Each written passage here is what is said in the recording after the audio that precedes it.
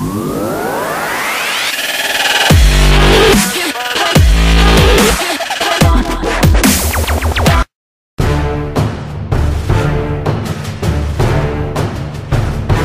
year removed from a complete overhaul, the 2017 Chevrolet Malibu continues on as a solid mid-sizer with a good set of options and powertrain.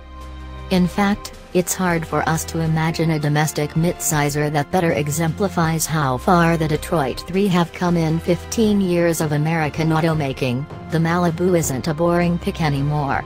Base L models are fleet specials, LS and LT are better suited for retail buyers. Hybrid and Premier trims round out the top, with dedicated powertrains for each. It earns a 7.2 overall on our rating scale with a good shape, better safety record, and plenty of interior comfort. Performance isn't why many people buy these cars, but it makes up for that in mileage. Read more about how we rate cars. Styling and performance. You'd be excused for overlooking how the Malibu has evolved over the past few years, yet this iteration may attract attention outside of the Midwest. The new Malibu is lighter, brighter, and longer thanks to more high-strength steel in more areas. The nose is lower and its shape has been stretched, but much of the attention invested into new proportions pays off in the interior. The Malibu's cabin is very well considered and laid out. Most of the dash has been pushed to the corners and the two-tiered layout is gone.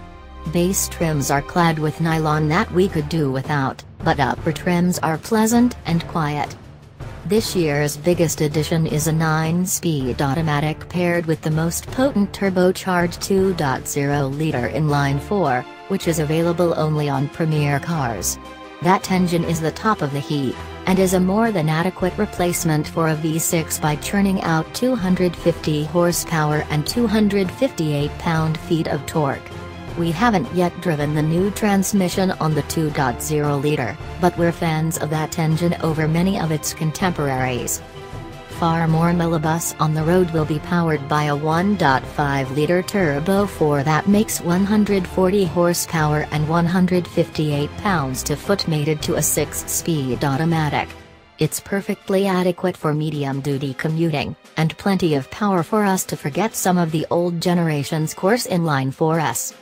The efficiency champ is the Malibu Hybrid that mates a 1.8-liter inline-4 to a battery pack and electric motors, which is good for 182 horsepower and, more importantly, 48 miles per gallon combined, according to the EPA. The Malibu's diet from the last generation has helped more than the new powertrains, we say. Losing 300 pounds has helped the Malibu hone its road manners without being too sharp, and we like its handling, even in base cars.